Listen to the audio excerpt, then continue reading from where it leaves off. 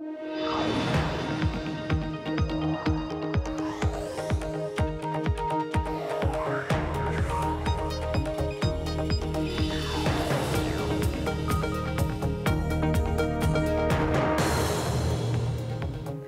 Selena Wang. This is the best of Bloomberg Technology, where we bring you all of our top interviews from this week in tech. Coming up, Lyft ramping up plans to file its IPO. Will the ride-hailing startup attract investors in the public market? Plus, highlights from Samsung Unpacked. The smartphone maker debuts its most extensive lineup of devices, taking aim at Apple and rising competition from China. Plus, the global race for 5G. President Trump says he wants telecoms to embrace the new technology, but what exactly will give the U.S. an edge? We'll speak with FCC Commissioner Brendan Carr. But first, to our top story. Lyft could file its IPO as soon as next week and plans to target a valuation of $20 to $25 billion. Both Uber and Lyft had both been planning their IPOs for the first half of the year, and it appears the latter is on track to go public first. We discussed Lyft's IPO strategy on Thursday with Bloomberg's Olivia Zaleski and Jacqueline Strife, Oceanic Partner COO and Lyft investor. Because of the market shutdown, or the government shutdown, excuse me, there hasn't been an IPO in about over 15 weeks. And so there's a lot of pent-up demand to see a really big a tech company IPO. And so I think it's going to be well received. I think the company, Lyft, is doing very well. I think people are really excited to see what's going to happen. Yeah, just to add to that, I think they really want to go like yesterday. They want to come out because, you know, Uber is sort of waiting in the wings, and they don't want to have a situation where Uber is coming in and like sucking up all the air out of the room. You know, they're sort of the bigger fish here. And they really want to set the story, right? So they're rushing. They're trying to get this out quickly. They also don't want Uber to really like define what ride-hailing looks like. They don't want them to define the story here. They want to be the ones to come out and say, this is our company. Let's focus on, you know, we're a domestic company. We're not trying to be this global ride-hailing giant. We're doing things well here in the U.S. So it's important for them to get out ahead of Uber. Right, so they have an opportunity to explain why the smaller underdog is a great investment, right? So, I mean, what have we heard from potential shareholders? Is there a lot of interest for this stock? Yeah, I mean, the people I spoke with today seem really excited, and they're eager to see Lyft go first. So, you know, it goes back to this idea that they want them to be out ahead, to set the stage. They don't want Uber coming in and dominating the story. But I think certainly on their roadshow, you're going to expect a lot of questions about Uber on Lyft's IPO roadshow and vice versa. You know, shareholders seem extremely interested in the company. You know, you have Fidelity, who's already an investor in Lyft, so it'll be interesting to see what happens there, like how much they end up continuing to buy into the company, for sure. And you're an investor in Lyft. Oceanic got involved pretty early on. So what did you see in the company back then? Yeah, so it was about 2015 when we invested in the company. We have guys at our firm that look at the numbers. I personally look more at the relationships and the personalities and the story behind the business. And, you know, hands down, Lyft has people like Lyft. People want to see Lyft be successful. I took a Lyft here to get here, and you know, everyone just can't say great things about Lyft and how they treat people, how they treat, you know, women and all of their, you know, their employees and the people that they ride with. And so I'm really excited to see where the company goes. I'm excited for the employees that I've worked with, the people that I've met in upper management. I mean, I think everyone deserves a really good IPO, and you know, we've been waiting for 4 years now, and so it'll be really exciting. And now both of the companies, Lyft and Uber, are losing money. I mean, how do you see public investors stomaching those losses? You know, I think a lot of tech companies are not profitable, but I know that Lyft is really working towards increasing their margins. You know, they're trying to increase their market share within the U.S. They have a more streamlined strategy. They don't spend as much money as Uber, and they're really trying to, you know, expand socially and consciously, and I do think that they're going to get there, but it's going to, you know, I think they have to tell their story, but they're slowly getting there by expanding in all the cities around around the U.S. And how concerned are you, and potentially maybe you're hearing this from your sources, about the risk of regulation and some of these minimum pay requirements that are in very important cities like New York City? You know, that's a good question. I think you're going to see regulations in all sorts of different companies, whether it's ride sharing or the Airbnbs of the world.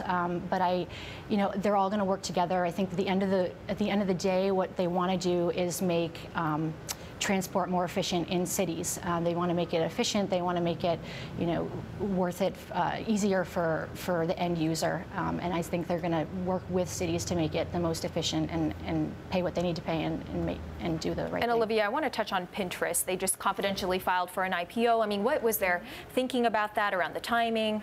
I know, they just keep coming. They keep coming every day. Can't catch a break. I know. As a new IPO reporter, I feel like every day there's a new one. So yeah, Pinterest confidentially filed. I think they're going to be one of many that we're going to expect to see go. They'll probably end up going around the summertime. A lot of interest in them and excitement about them as well. And really briefly on Lyft, what about picking the NASDAQ over the New York Stock Exchange? I mean, what's the significance of that? Yeah, I think NASDAQ is sort of a hot place to go for tech companies. It's interesting that Lyft ended up getting NASDAQ. It sort of, begs the question of where will Uber end up. NASDAQ is popular for tech companies for a number of reasons. Right now, I think they're up about 13%. You get a big splashy presentation when you go there. So, I think it makes sense that they end up there, and we'll see what happens with Uber. That was Bloomberg's Olivia Zaleski and Jacqueline Strife from Oceanic Partners. Coming up, Samsung unveils a smartphone with a price tag that nearly tops $2,000. Is a foldable phone frenzy the next big trend for consumers? And if you like Bloomberg News, check us out on the radio. You can listen on the Bloomberg app, Bloomberg.com, and in the U.S. on Sirius XM. This is Bloomberg.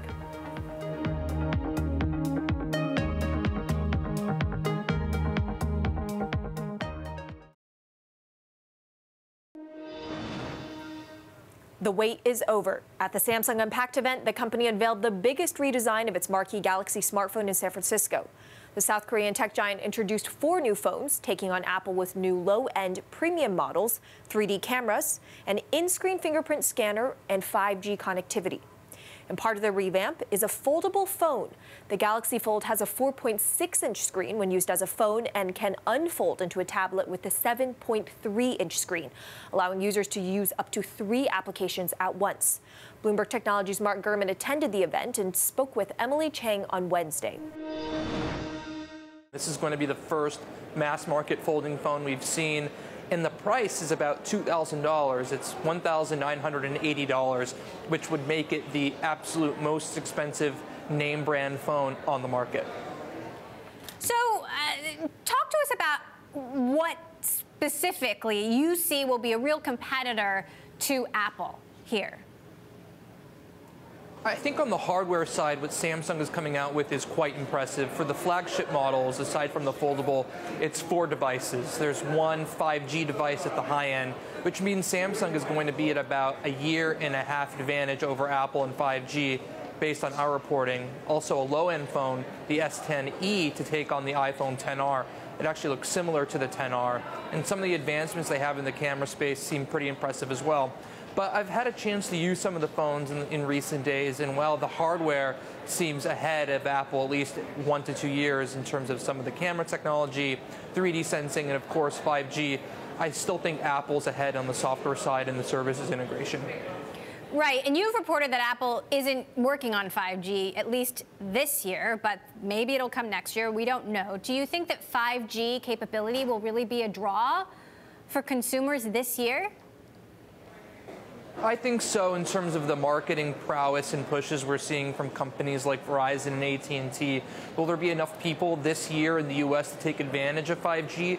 It's not clear, but at least by the first half of 2020, 5G is going to be in a lot of markets across the U.S. The problem for Apple is that the company usually releases its new phones around September, October, and November of every calendar year. So unless Apple pushes their iPhone release up in 2020 or comes out with a specialized 5G version earlier in the year, they're going to be at least 6 months or so behind on 5G.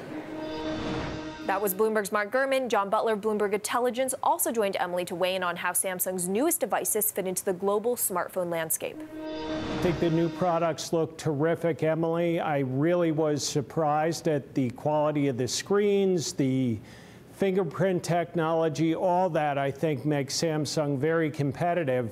I think the one thing to keep in mind here, though, is that they're really not competing with Apple with these phones, in my view, as much as they're competing with sort of these rising Chinese vendors that have very, very good devices at really low price points.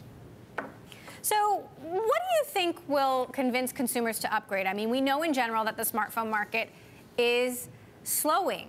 What do these products offer that prior phones don't? Phones are lasting longer. People just don't need to upgrade. So why do it?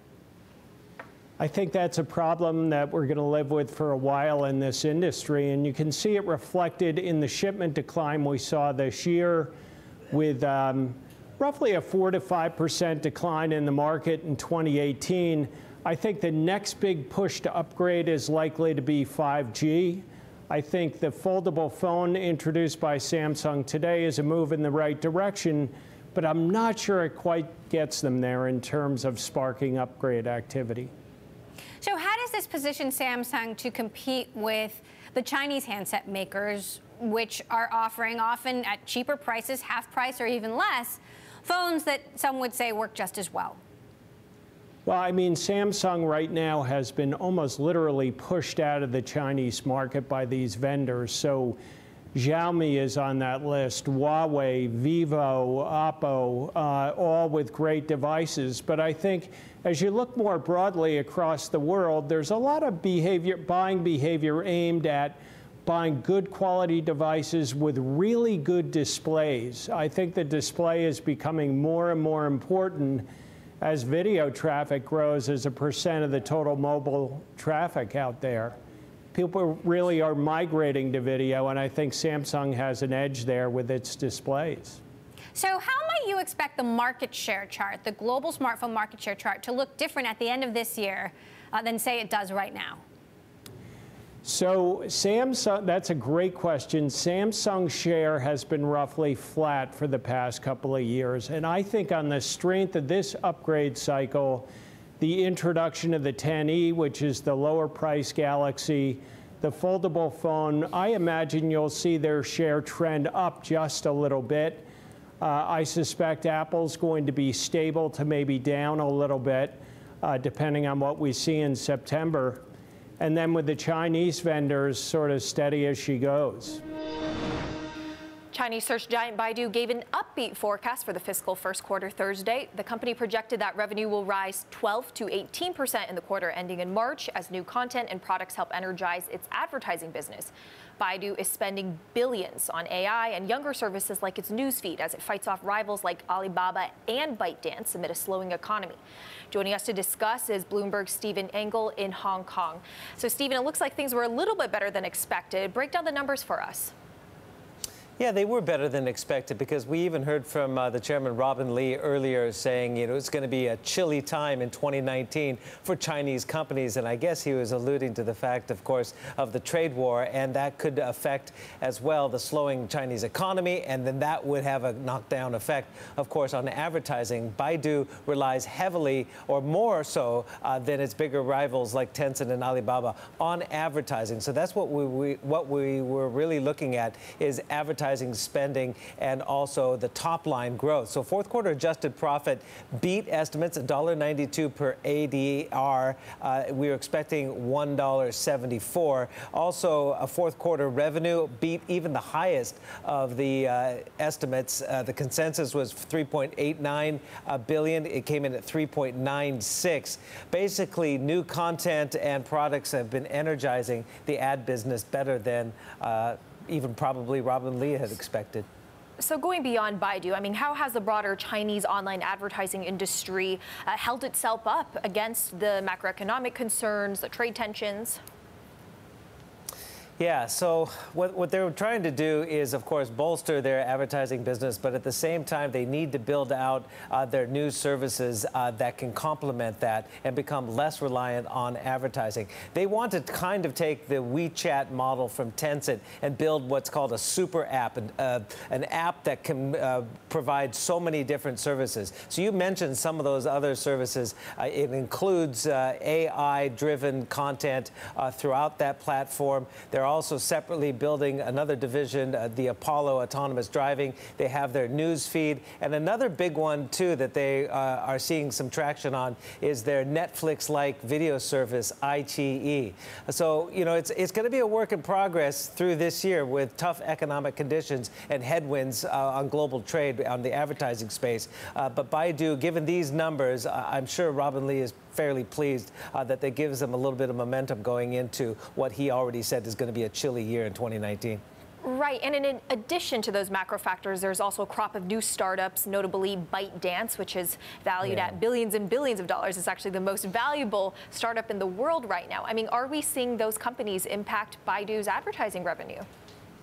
Yeah, absolutely we are, because as the economy is slowing, advertising rates are coming down, and upstarts like ByteDance are siphoning off some of that ad spend. And keep in mind as well, Alibaba has done much better of late in the advertising space. They had been more on the laggard side on advertising as they focus more on e-commerce, but their advertising business has also picked up. So sure, Baidu has to pick up its game on advertising, and that's why they are trying to mix in all these other services, and that's what brought down operating profit, I might add, in the fourth quarter. It was about half what it was a year ago, simply because they are spending so much on other services and new content. Coming up, Walmart posted strong sales growth over the holiday quarter as it continues to push into e-commerce, where it now stands in competition with Amazon. Up next. Plus, we speak to FCC Commissioner Brendan Carr about the global race for 5G and how the U.S. can gain an edge over global competition. This is Bloomberg.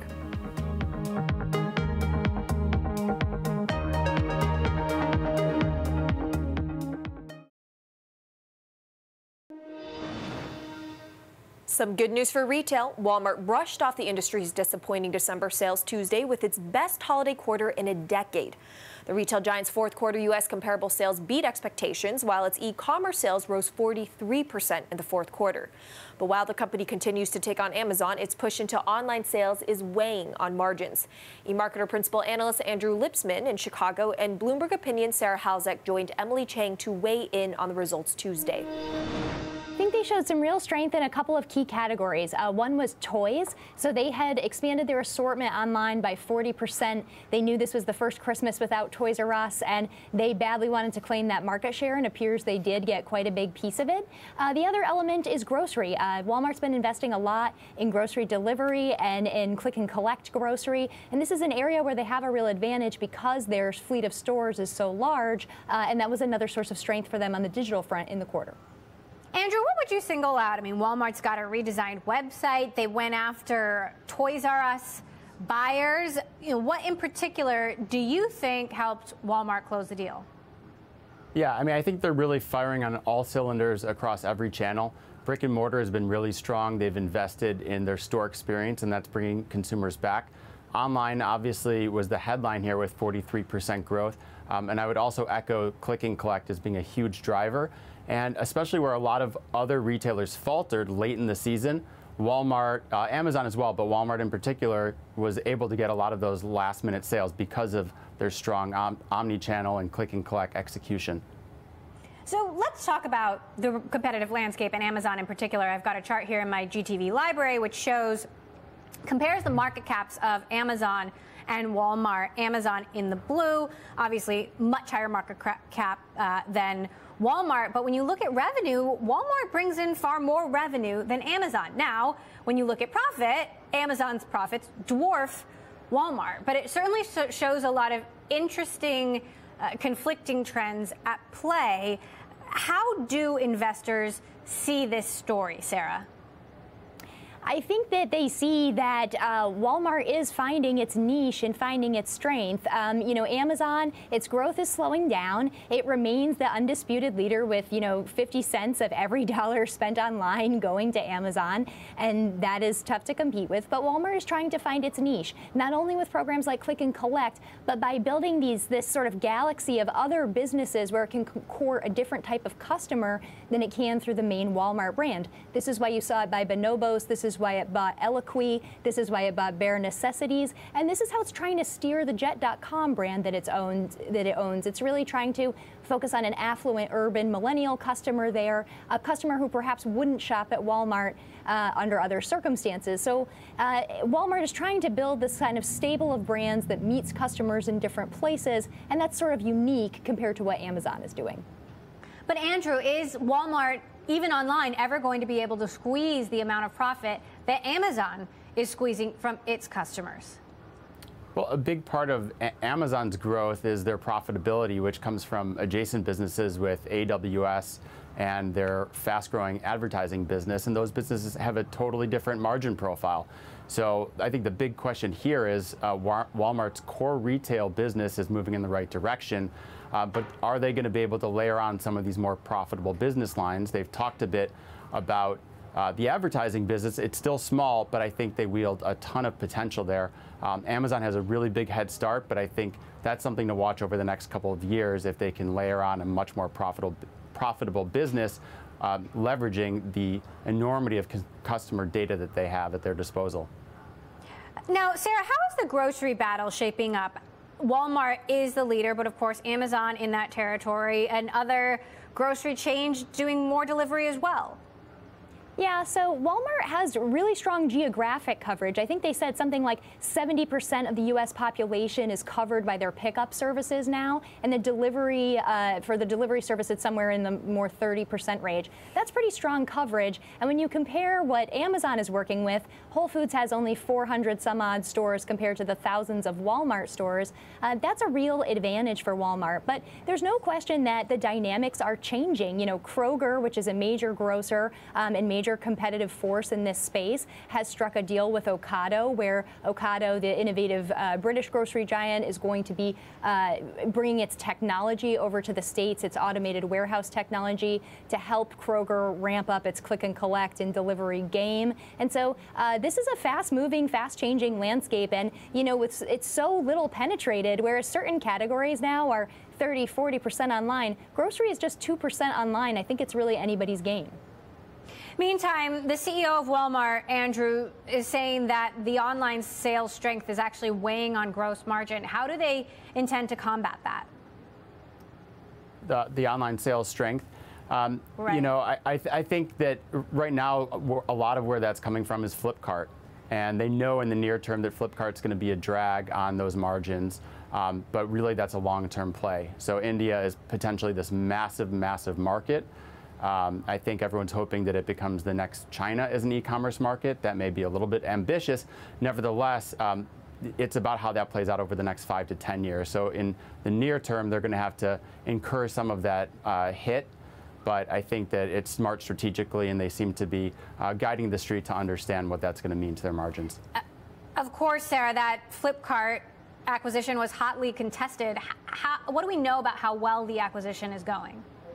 So we don't know that much yet. I think what everyone was watching for today was we just learned about these new e-commerce regulations that are going into effect in India, which create some challenges for both Walmart and Amazon as foreign participants in that market. And we did hear CEO Doug McMillon say on the call today that Walmart is disappointed with those regulations and is going to have to figure out how to work within them. But I think it's noteworthy that they did not adjust the guidance, right? They had issued annual guidance in October, and they did not revise that today. So I think that's a clue to us that while they will have some work to do to adapt to these regulations and the challenges they present, they don't perceive them to be catastrophic for their progress on Flipkart. And as was mentioned earlier, Flipkart is really a long-term play, and they're going to be watching how that evolves over a years-long period. That was eMarketer Principal Analyst Andrew Lipsman and Bloomberg Opinion's Sarah Halzick there. Coming up, President Donald Trump argued U.S. companies must take the lead in the global race to build next-generation wireless networks. But what does that really entail? We'll hear from FCC Commissioner Brendan Carr. And Bloomberg Technology is live streaming on Twitter. Check us out at Technology, and be sure to follow our global breaking news network at TikTok on Twitter. This is Bloomberg.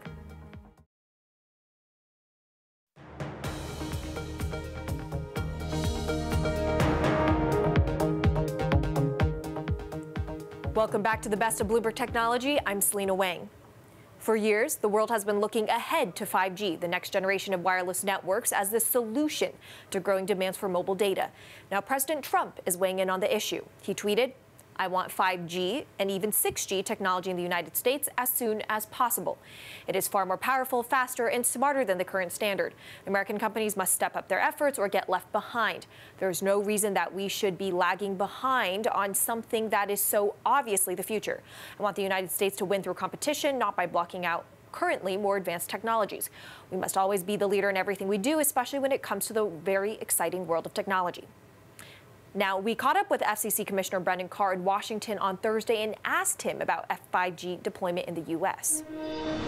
Well, at the Federal Communications Commission where I work, we've been really focused on 5G for about 2 years now and getting the U.S. ready for this really transformative from a technology and an economic perspective as well. And there's a U.S. delegation going to Barcelona at the end of this week where we're going to be talking some more about 5G. But how should we understand the meaning of his tweets? His statement that the U.S. should win through competition, not by blocking advanced technology, seems to conflict with reports that the White House may be doing an executive order to block telecommunications companies like Huawei. Yeah, there's a couple issues going on here. One, when you look at this global race to 5G and which country is going to be first to deploy this new technology, China has a very different system than the U.S. does in terms of command and control. In the U.S., what we've been focused on is trying to get the government out of the way and let our private sector invest and compete. And at the FCC, we've been updating our regulations to help spur the private sector's investment and deployment of 5G. But is there anything in those tweets that suggests a softer stance towards Huawei? I wouldn't know the president's thinking on those particular tweets, but we've been very active, whether it's in Congress through legislation. The White House hosted a 5G summit earlier in the year. And at the FCC, we're also taking action to try to see more of this 5G deployment. There were 14 cities that saw 5G deployed last year, and we're expecting to see 30 or 40 cities with this new 5G technology this year alone. Now, what are the risks to completely cutting ties with a carrier like Huawei? For instance, many rural areas rely on companies like Huawei because they tend to be much cheaper, its equipment. That's right. And we have a proceeding ongoing right now at the FCC where we're looking at these exact issues. Is there a security threat from a particular company or from particular parts of the world? If so, what steps do we need to take? And that's an ongoing proceeding where we haven't reached a final decision yet. But even apart from that, when you think about 5G, it's going to connect more than just phone calls. It's going to be about the Internet of Things, smart cities, telehealth applications. And so part of that question is about 5G values. And when you have companies deploying these networks, do you want companies that are going to respect the rule of law, that are going to respect IP protections, that are going to respect First Amendment rights? And that's part of why we want to make sure the U.S. sees 5G first and why U.S. companies are right up there deploying these new networks. Now, those tweets we talked about earlier not only mentioned 5G, but also pushing ahead to 6G, which is really not even existent at the most basic level. So what's your take on that? Well, from our perspective, we're really just trying to get the regulatory playing field right to unleash this new wave of innovation, and then we'll let the private sector take it from there. 5G is a big piece of the future, but next generation broadband is actually going to take on a lot of different technological forms. There's a new generation of low Earth orbit satellites. Wireline companies are upgrading their networks. So at its core, we just want more broadband for more Americans, and 5G is going to be a piece of that. But there's other technologies out there on the horizon that we're also excited about. So as countries around the world race to develop 5G technologies, I mean, how would you rate our administration's ability and thinking right now to secure those networks from cyber threats? Well, right now we're in really good shape with respect to the deployment of the infrastructure, and we have agencies across the administration and independent agencies as well, very focused on this cybersecurity issues. So I think we've got the right people focused on these issues, and we're looking at it at the right time before we see 5G fully deployed. And I want to shift gears a little bit to net neutrality. Since net neutrality has been rolled back, what type of changes have you seen from internet service providers? It's been really great results for consumers across the country. There was a report that came out not long ago that showed that internet speeds in the U.S. are now up by 40%. The FCC itself just released a draft report that shows the digital divide is closing substantially, and there's still a lot of work to do to get more broadband deployed to hard-to-serve parts of the country. But investment is up, speeds are up, prices are down, and I spent a lot of time with the infrastructure crews, the telecom crews that are doing the hard work to actually deploy the physical infrastructure for the network. And from Florida to Iowa to Alaska, they said they've never been busier. So I think we're really headed in the right direction now. Can you give a little bit more detail on investments being up? Because one of the main arguments to scrap net neutrality, obviously, was that ISPs would increase investment. But capital expenditures from the Big Four most recently show that they've actually been decreasing the amount of investment. Yeah, when you look at the end of the last administration, 2015, 2016, when the FCC imposed these Title II style regulations, investment took a pretty significant downturn for the first time out of a recession. And when you step back and look at the numbers for broadband investment across all providers right now, those numbers have turned around. And that's a great thing. And if you look as well on the infrastructure side, when the FCC started in 2017 with this big push to 5G, China was deploying new cell sites at 12 times our pace. And at the FCC, we've updated our infrastructure rules, so the private sector is now closing that gap. One provider reported that they're clearing new cell sites for construction, for instance, at 6 times the pace as before. Other providers are doubling their infrastructure deployment. So the numbers are turning around. In fact, Cisco put out a report just this week that says if you look at 5G, because of the regulatory changes the U.S. has made, the U.S. is going to see twice as many 5G connections as Asia, for instance, on a percentage basis. So the new policies the FCC has been putting in place are working, and that's going to pay off for a lot of Americans, but there's certainly more work ahead. That was FCC Commissioner Brendan Carr. Coming up, Flexport, which aims to modernize global freights and shipping, just closed a $1 billion funding round led by the SoftBank Vision Fund. We'll hear from the company's CEO next. Plus, from infamy to internet giant, how Japan's Recruit Holdings went from $14 billion in debt to a serious challenge for the likes of Alibaba and Amazon. This is Bloomberg.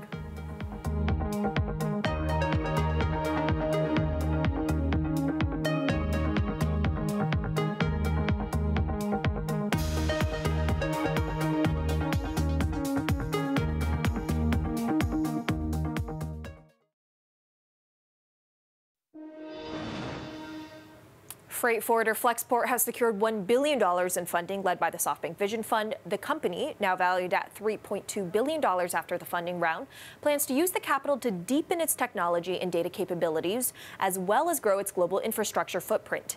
Emily Chang caught up with Flexport CEO Ryan Peterson on Thursday. Flexport's an international freight forwarding company, and global trade and international freight forwarding are some of the biggest markets in the world, extremely scale-driven. And so the bigger your company is, the more advantages you can provide to your customer base. And so we felt like this level of capital lets us really make the investments we need to go after that scale. So why take $1 billion investment rather than some of the other options that would have been on the table to get to the next phase? Yeah, we did have a lot of different options there. I was very attracted by the ability to just really go and aggressively expand our business in globally. I mean, we need to be in every single country in the world. Our customers are global. The entire premise of working with Flexport is that we can help you expand and go global. Did you weigh the ethics at all of taking SoftBank's money given the connection to the Saudi government? Of course, we spent a lot of time thinking about it, a lot of time working with SoftBank. I went to Japan. I've spent a lot of time with them and really felt like there was a real alignment in what our mission is, which is making global trade easy for everyone on the planet, connecting humanity in this seamless web of commerce. We've seen over the last 50 years, I don't think anything lifted more people out of poverty than the shipping container and trade. And over the next 50, it's going to be the internet and technology, AI. And we're so lucky to get to work at the intersection. And we're fortunate to have an investment partner like SoftBank who sees that. So this is a government that's connected to the murder of a U.S. journalist. Did you ask SoftBank about this? Did you get the answers that you wanted to hear? Yeah, well, I spent a lot of time with SoftBank's people and really built a lot of comfort with them over the last several years and really understand them as people, what their vision is and where they're going. And so, yeah, we had a lot of great conversations and felt really aligned in our values. Did you personally talk to Masayoshi Son, and what were those interactions like? I did. He even invited me to his house. Well, I wouldn't want to disclose too much, but of course I did get to put on slippers and go, and it was interesting to negotiate a deal of this size while wearing slippers. But what was your impression of him, and why you felt like this could work? So I've always been attracted to his worldview ever since I first read. They have a great PDF of their 30 and 300-year vision document explaining and I've never seen a company that has a 300-year vision before, and that was inspiring to me. One of our core values is to play the long game. And I think, I'm in awe of everything he's achieved in his career, and to be in the presence of a visionary and hear firsthand some of the stories about his advice to Alibaba in the early days about how they can do their pricing strategy to win in that market. So he's had similar advice for us, which is to be really aggressive and go for scale and growth. So what are the trends that we should be watching for in freight in the next 1 to 5 years? How is this industry going to change? I think it's going to change a lot to where the consumer expectation is 2-day delivery, and to do that you can't manage it by the phone. And so you need to be able to have smart analytics that are telling you where to ship cargo, how it's going to get there, routing decisions, whether it should ship by air or ocean. And ultimately what the brand cares about is their cost, their transit time, and the predictability of the system. And those are things that the freight industry has only focused on cost historically. And we're saying well, let's look at these other factors and see how they affect your growth. That was Flexport CEO Ryan Peterson. Imagine an internet company that owns services comparable to LinkedIn, Yelp, eHarmony, Zillow, and more. Chances are if it was an American company with assets like that under one roof, you'd know its name. But if you've never heard of Recruit Holdings, you're probably not alone. The Japanese tech company owns a constellation of apps, portals, and more, and currently has a valuation of $46 billion and has its sights set on attracting the most consumers in the world by 2030. On Tuesday, Sandra Sucher, professor at Harvard Business School, who's published a case study on Recruit Holdings, joined Bloomberg's Emily Chang and Heidi Stroud-Watts to discuss. The story about Recruit actually really starts with a scandal. And this is a scandal of massive proportions. The company was founded in 1960, and in around the mid-1980s, its CEO, Hiromasa Ezue, gave shares of a stock that was about to go public in a subsidiary to about 70 government officials and high-ranking executives. News of the scandal broke in 1988, and it was a sensation. It caused the resignation of the Japanese prime minister and his entire cabinet and brought down about another 150 people with them. It is still recruited in the school books in Japan, and in fact, the first thing that someone says when you say Recruit is they'll say, oh, the scandal. So this is how the company had a coming-of-age moment that was unlike that of most other companies. And so I think the first thing you should know about Recruit is that it has been trusted, it's lost trust, and it's learned how to regain trust. And Sandra, even in 2019, you continue to hear about these governance issues, transparency issues in Japan Inc. So I'm wondering how they managed to stage that turnaround and get past what sounds like was pretty much an existential crisis for the company. Yeah, so what happened was the employees actually thought the company had about 6 months of life after the scandal broke, but they decided that if anybody was going to save the company, it was going to be them. So they went to all of their customers and they basically told their customers, look, our founder did this, we weren't involved, we will continue to try to serve you the way we have in the past. And they were very convincing. They were very convinced that they could still run a good business, and they lost very, very few customers. So that was the beginning of a sense of belief in themselves. They then went through a period of enormous debt when the Japanese asset bubble broke. And they also managed to pay that off, actually, as recently as 2006. So this is a company that has learned that, on the one hand, it can really do bad things, but it can really be humble and curious and extremely confident in its ability to handle difficult situations. And that's the spirit that they bring to everything that they do now. So then what is the strategy today? They also own a real estate portal. They're providing direct loans to businesses based on daily traffic. How does this all fit together?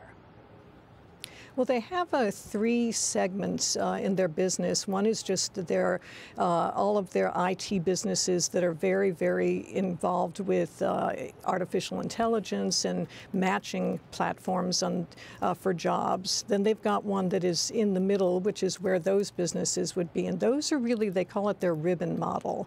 And so this is a model that says that they want to create value both for the consumer and for the client who's paying the money to try to be matched with the consumer. And then there's a third business, which is a staffing business for both permanent and temporary staff. And they've always had this mix in the company of being interested in trying to help people, largely around education, finding jobs, and then they've just been growing out from there. That was Sandra Sucher, professor at Harvard Business School. Coming up, is Elon Musk too fast to tweet? Another Twitter snafu on the Tesla CEO's part, this time on production rates. We discuss up next. This is Bloomberg.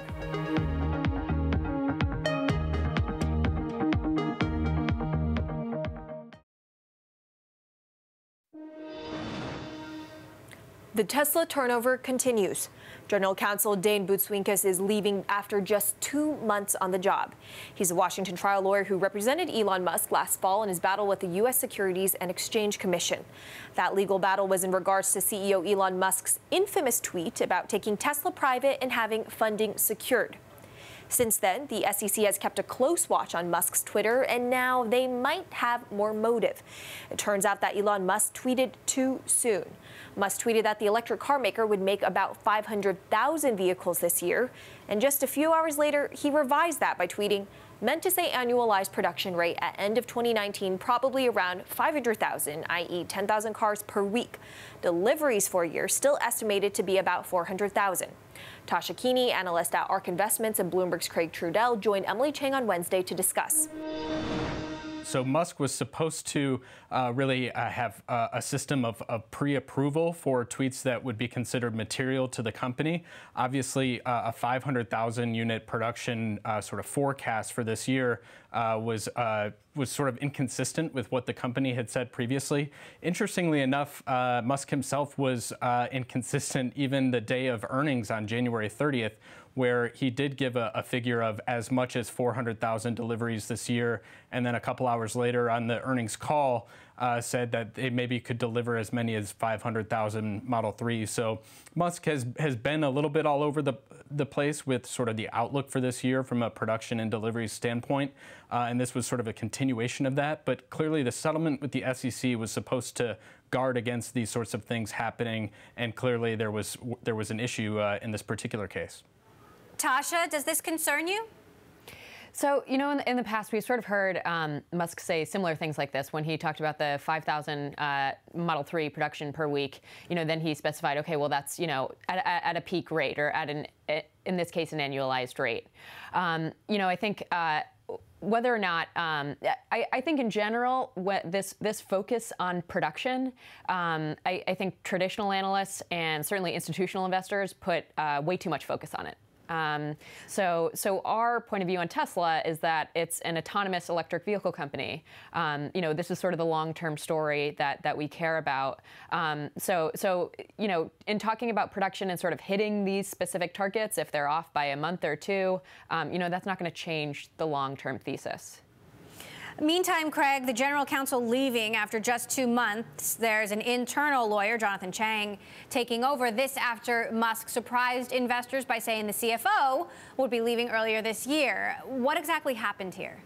We don't know much beyond the sort of vague reference to this being a poor cultural fit for Butzwinkas. So at this point, you know, that sort of is reminiscent of something that we heard from some of the many executives that departed last year. One executive who particularly comes to mind is Justin McAnear, who joined the company from Seagate and was supposed to be the chief accounting officer, and he left just a couple months into his tenure as well, and sort of talked about he sort of took for granted just how much attention there was on this company. I think with Butzwinkas, you also had a situation where where he was sort of uprooting from Washington, where he's been a longtime lawyer, and was moving to the West Coast and sort of focusing on this company on a full-time basis, and sort of decided against this. So it's unclear whether last night's tweets had anything to do with this. It doesn't appear to be the case, but it's also just generally another indication that Elon Musk may be a bit of a difficult person to work for.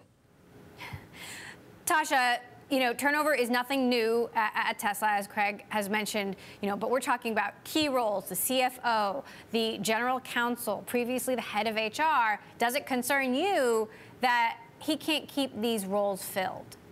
Yeah, I mean, I'd agree that Musk is a particular person to work for, and you sort of need to jive with that style, I think, in order to be happy at Tesla. I think, let's talk about the CFO. In terms of the CFO leaving, that you could actually view as, he came in during a difficult time at Tesla, and he felt like the company was ready to fly on its own, and that's why he was okay leaving again. I think this particular departure, actually when Butz was brought on, people were worried. They said, oh, Tesla's probably going to get a lot of litigation. And now when he's, leaving, there's, again, more worry. So it's sort of like, okay, well, pick one. But I think in this particular case, it could, as you said in the beginning, be sort of a sign that he didn't get that litigation he expected. He also said he's going to stay on in an outside counsel role with Tesla. So you'd think that if there was some sort of relationship damage that he might not want to do that. Now, on a podcast earlier this week, Musk made some interesting comments that might speak to both of these issues. He said, people think sometimes that I'm like a business person or a finance person or something like that. I'm an engineer. I do engineering, always have. The reason Tesla is making rapid progress is because we have vastly more data, and this is increasing exponentially. Tasha, talk to us a little bit about what he said here in this podcast. So the podcast really focused on autonomous driving. And again, we did that with a purpose because we're long-term investors, and that's the picture that we see ahead of Tesla. Our bull case price target is $4,000 on the stock in 5 years, and most of that is due to autonomous. So what Musk is talking about here is Tesla's data advantage. It's something that we focused on for a long time. They're the only automaker collecting data off of their customer cars on the road. That gives them this incredible long tail of events that really no one else has. Waymo just published reports in California along with the rest of the companies testing there on this intervention rate, and you can see that Waymo cumulatively has about 10 million miles as of October of last year. Tesla has billions of miles in autopilot. In fact, roughly 8 billion, we think, with Hardware 1 and Hardware 2 cars driven today. So that's an amazing advantage. That's what's going to get them across the finish line to autonomous driving. So in that case, it's important to have an engineer at the helm of the company that understands that and is willing to invest in that opportunity. Tasha, this was on a podcast with you. Were you satisfied with the answers that he gave you on a range of issues? Again, we were happy to highlight the autonomous driving piece. It's great to have a company like Tesla where the CEO actually understands the technology well enough. I mean, he spends a lot of time with the autopilot team, as he told us, to be able to answer these questions well. I definitely think that's not the case with the traditional auto companies. I think there's a lot of education that needs to be done sort of at that executive level at other firms. So yeah, we were happy with the outcome.